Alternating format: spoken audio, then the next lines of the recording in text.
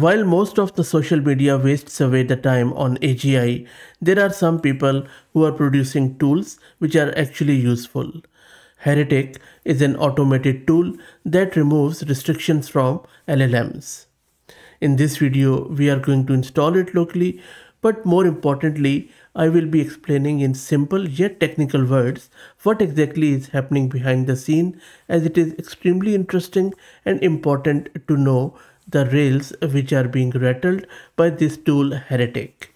This is Fahad Mirza and I welcome you to the channel. Please like the video and subscribe and consider becoming a member. Plus I have recently become quite active on X, so please follow me there. I would highly appreciate it. I will be posting regular AI updates without any fluff on X, so please follow me on X if you like. Now coming back to this Heretic, what exactly it is doing, it is removing the safety restrictions from LLMs through a technique called as directional ablation. Now it's a huge word, don't worry about it.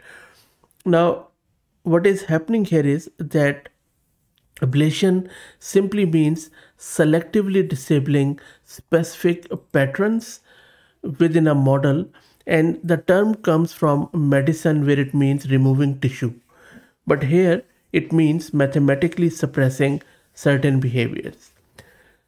Heretic works by identifying refusal directions in the model's internal mathematical space, which are essentially the patterns that make a model say, I cannot help with that. So it computes these by comparing how the model processes harmful versus harmless prompts across the layers, then uses a technique which we called as orthogonalization to mathematically block these refusal patterns from being expressed in model's output. So it is all mathematics, it is all about just removing few of the layers from the model. Now primarily it doesn't delete any part of the model, it simply adjusts the weight matrices so that refusal related patterns get projected out from the computation whenever model is computing, because at the end of the day all of these models are just a big huge blob of matrices. Now what makes this Heretic really clever is its use of flexible parameters and automatic optimization. So rather than applying the same intervention strength uniformly across all layers, it uses what is called as ablation weight kernel, which I will be describing as we go in the video, and I will explaining this diagram bit more, so stay tuned. But for now let's get it installed. I'm going to use this Ubuntu system. I have this GPU card NVIDIA RTX 6000 with 48 GB of VRAM. Let's create a virtual environment with Conda. And if you're looking to rent a GPU or VM or CPU on very affordable price, you can find the link to their website in video's description with a discount coupon code of 50% for a range of GPUs. Okay, so let's go back and check in our terminal what is happening. It is almost there.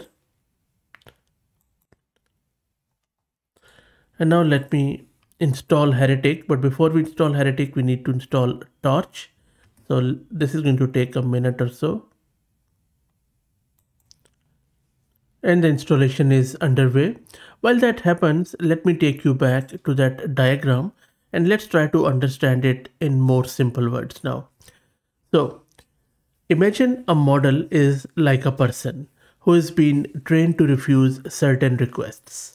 Inside the model's brain, like its mathematical structure, there are specific patterns that trigger refusals, like an internal alarm that goes off when you ask something the model considers inappropriate. Heretic finds these alarm patterns and surgically disables them. It does this by looking at how the model responds differently to bad questions versus good questions. And then it identifies the mathematical differences between these responses and then modifies the model's internal weights so those refusal patterns cannot activate anymore.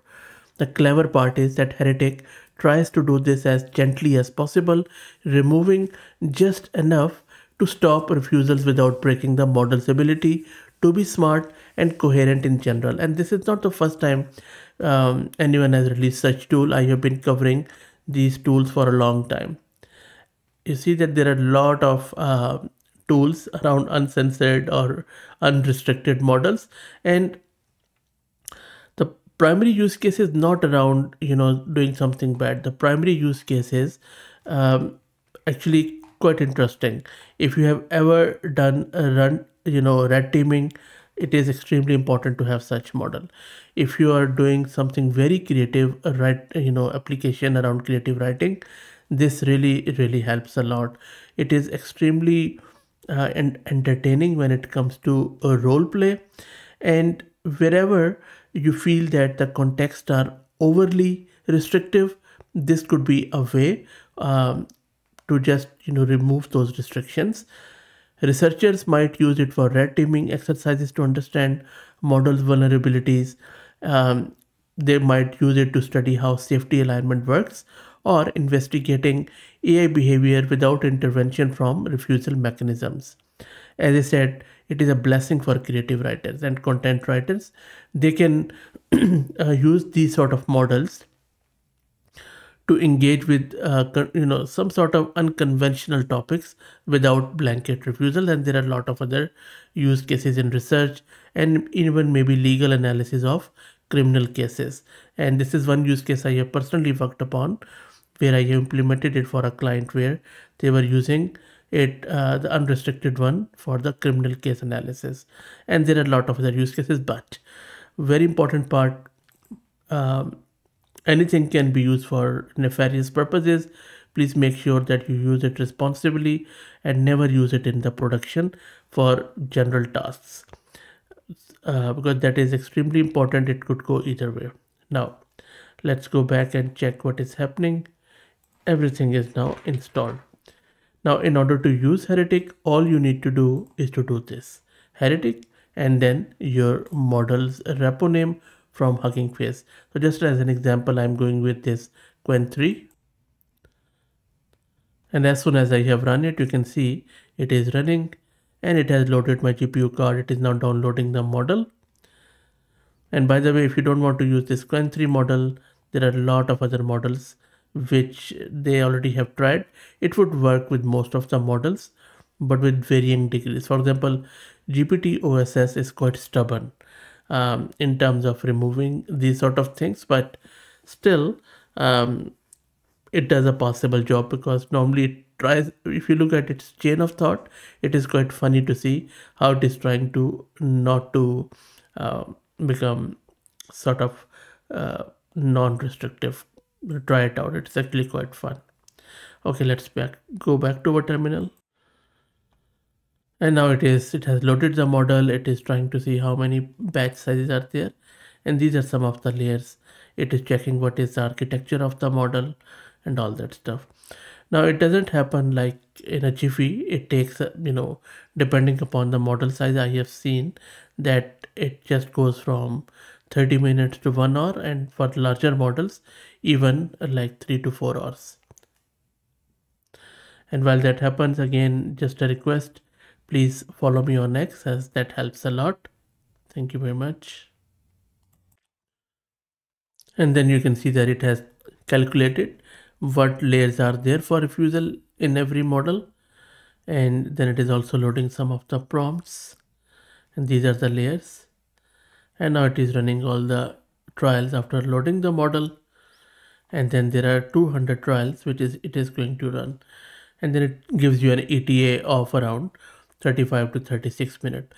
So I'm not going to wait for that long, but of course once that's done, you can use that model just like we use it in inference, and then try to see whatever you are trying to ask, if it answers it or not. It does, by the way. I have tried it out and it is actually quite funny. And as I said, if you don't want to do it, you can just simply go and download the model from here and then try it out. So these are already decensored, as you can see. So maybe I could just quickly show you the one which I did earlier. So this is the one which we are trying at the moment. You can use it to do that. Let me quickly show you a quick inference code. So this is a quick code which downloads that model if it is not already downloaded. And then once that's done, I'll just scroll through. These are just the hyperparameters which are taking our prompt, encoding it with the tokenizer, generating the response and giving us the output back. We have done it a lot of times. And then this is some of the sort of, I'm trying to make it presentable while bit less restrictive. So some one prompt is about creative writing in dark fiction, some philosophical exploration. Some of the models, they just simply refuse it. And then some security research, I think this should be fine easily. And then some of the, again, controversial or unconventional topic. So this is the part where models refuse. So let's see what this one does here. So let me take you to my terminal and run it. So I'm just going to run it from my terminal. And the first time it downloads the model, the new one, it shouldn't take too long. And behind the scene, you can see that the other one is already running. It's been just 6 minutes that it has done it. So it takes around half an hour or 40 minutes for this one. And the model has done it. And look at this dark fiction one. If you read through it, I'm not going to read it. Look at the words. You would never find it in the actual models. So this is quite interesting. I have to be careful while showing that because I don't really want to do it too restrictive. And you can already see that the language is quite free. Model seems quite liberated here. Too liberated in some of the cases. And then again, same goes for here. And then it is talking about that cybersecurity. And look at this one again. This is again, it is talking about that pharmacological details, which really no other model is going to give you. So you can already probably tell that this is simply amazing tool for research purposes. So please use it like that. Let me know what do you think. Please like and subscribe, and please follow me on X. I would be very grateful. Thank you for all the support.